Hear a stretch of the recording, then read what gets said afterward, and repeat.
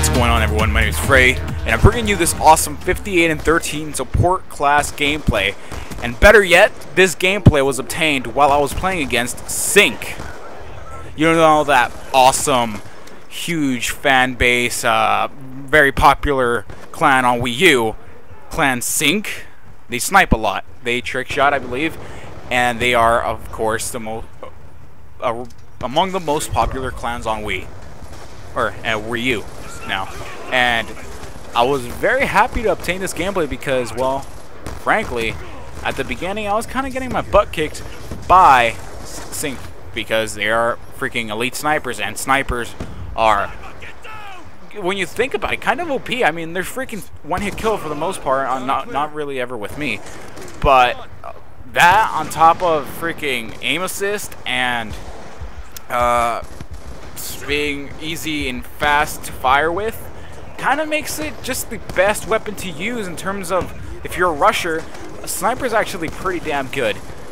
Unfortunately, and I find it kind of funny, a lot of people thought that the ballista with iron sights was OP when they first saw the gameplay, but what most people don't realize is when you first see that gameplay, that's all, I assume it's on a LAN connection, or I mean, they're all hooked up, connected to each other. So, I mean, you're not actually playing on a server with some crappy host. It's actually a good connection throughout the entire game.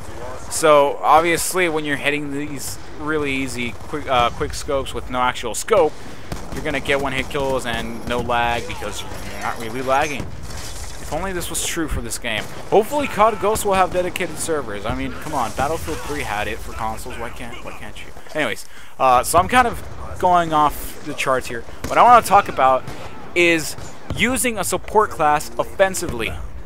Now, the one thing I noticed when I was playing against Sinc is that they tend to use and depend on I'm sorry, what's it called? Tactical insertions. They depend on that a lot. And I obviously notice this because I keep seeing them spawn, or I kill someone and I keep seeing them killing me constantly, even though I just killed them. Like, I just killed them, I spawn, holy shit, they're back here already? They came from one side of the boat to the other side of the boat that quickly. Well, it was because they're using tac inserts. So I tried to be offensive here by using a shotgun, but what the best thing to do is, oops, sorry about that. The best thing to do here, Battlefield in the gameplay, in the background. My remote's not working. So basically, I took out an engineer class, and I don't believe this is my anti-everything class yet. This just happens to be my shotgun class with engineer, apparently. But I use my anti-everything class, and that means anti-air support, ground support, infantry, just about everything. You see equipment? I got EMP nades to destroy it. You see ground support, infantry, enemies? I got guns to shoot them with. And you see air support, I got Strela, or I don't know, I always forget what they named the launchers in whatever game it is. They just, yeah, it's just out of my head. I forget. But anyways, yeah, I actually managed to get all my kill streaks, I think twice, although I did kind of get a bit campy because I was worried of dying, of course. I wanted to show Sinc just how much of a boss I was. And that's something that I tend to do, is when I see people who I may know and who they might know me, just to keep their expectations, to get their expectations high of me, or to impress them, I will kind of try hard a bit, just so they think that I'm actually good.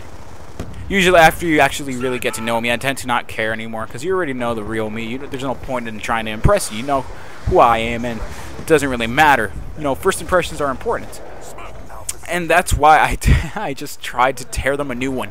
I mean, I kept spawning, they kept being right there, killing me, and yeah, they were kicking my butt, so I returned the favor.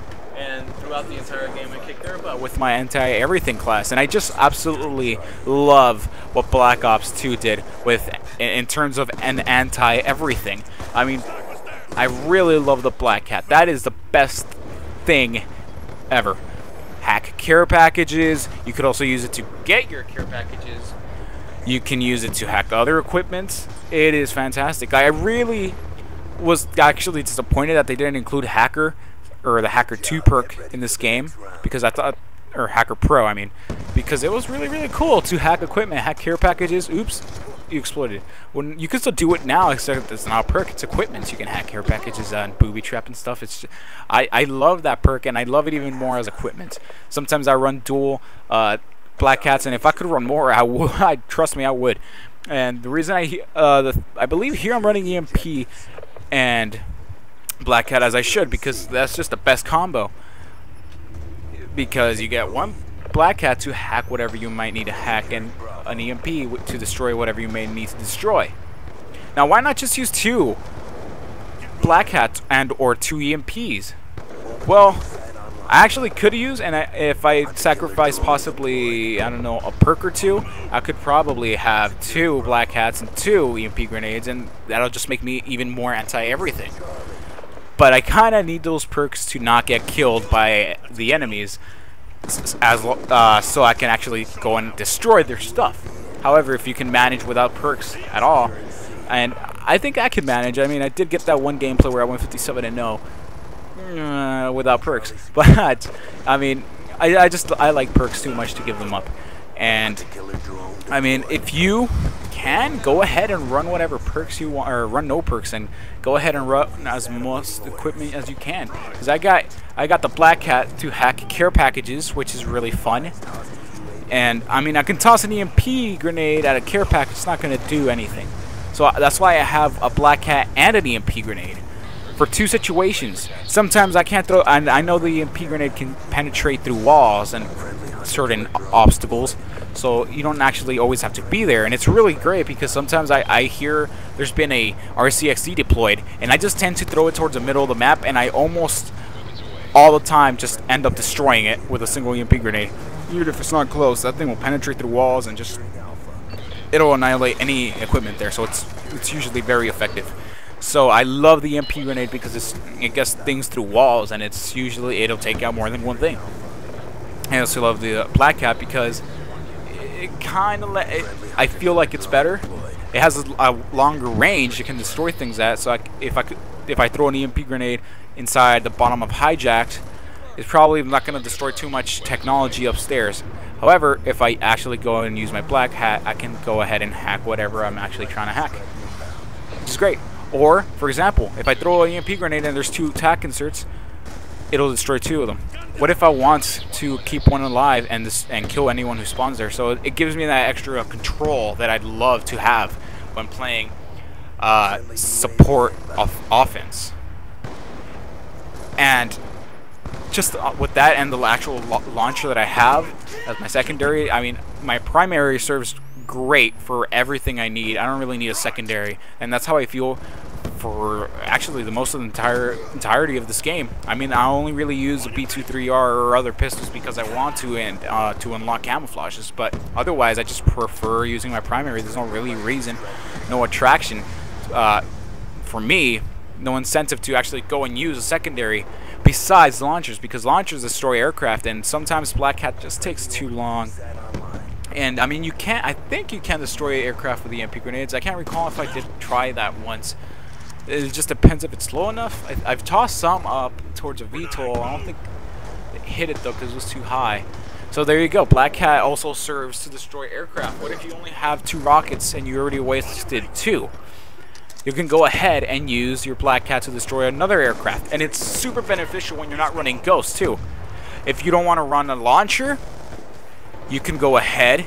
If you don't want to run a launcher and go, and this is something that I tend to do a lot. If I'm not running Ghost, I tend to run a launcher with me, and or a Black Cat. Like that, if I'm running Ghost, I can go ahead and, if I'm not running Ghost, I'm sorry. If I'm not running Ghost, I can go ahead and destroy any air support, any UAVs that may give away my location. So maybe they'll spot me for a second or 2, but that's it. I'll destroy their UAV, and on top of that, not only am I just not hiding from UAV, I'm destroying it.